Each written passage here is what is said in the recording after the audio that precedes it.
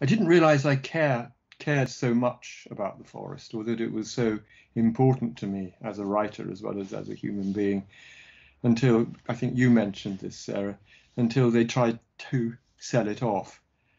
And that was extraordinary, the outrage throughout the forest. And it brought everyone together, didn't it? All political persuasions, all ages, all classes. It was just horror that anyone should sell the forest. Um,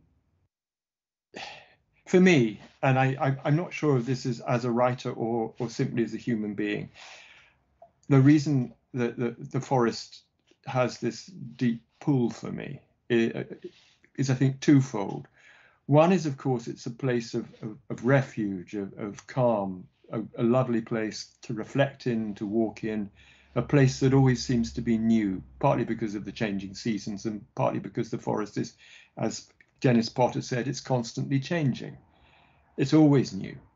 But the other thing it is, and I think this too is important for all of us writers, is that it's a place of mystery. It can be too a place of fear.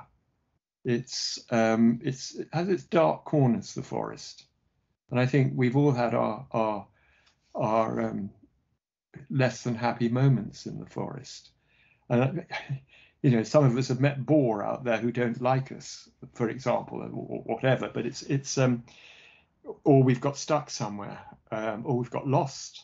So I think, yes, the forest is very mysterious too, and I think that quality for writers is very, very important. We need mystery.